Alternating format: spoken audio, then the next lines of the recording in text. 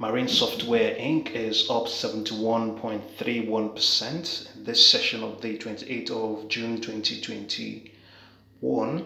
184.4 million shares have crossed the tape so far, and it has traded between $4.97 and $7.25. That range may have changed, or would have changed by the time you see this video.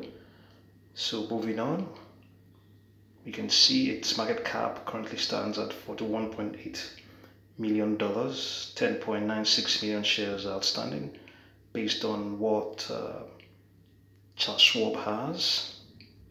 And last week we understood that the stock emerged as one of the major gainers after the company announced that its flagship platform was going to be able to integrate Instacart Ads. The announcement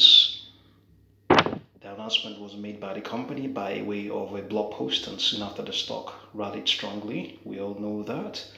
Over the course of the previous week, the stock went up by 133% as investors piled onto it in a big way. It's now going to be interesting to see if the stock can hold on to its momentum this week or not. The integration of Instacart Ads is going to add another dimension to MarinOne's platform, or to the MarinOne platform, and the excitement is understandable. It should be noted that Instacart is one of the biggest online grocery operators, and it's well known for delivering products from as many as 55,000 stores spread across US and Canada. Marin revealed that the integration of Instacart is going to help advertisers in making its ad spends, or their ad spends by far more efficient. It should be noted that targeted advertising at consumers for products that are related to what they are really purchasing is a thriving market, and clocks spending of about $14 billion from advertisers. But technically speaking, it appears to be in a strong bullish trend.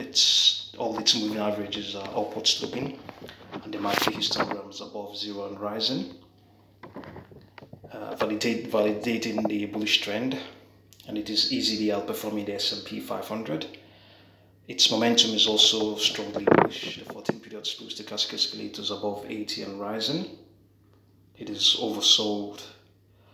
Its oversold state its momentum is also strongly bullish. The 14-period stochastic oscillator is above 80 and rising, indicating it is oversold, further forcing the price upwards. The oversold state indicates buyers are presently more active than sellers.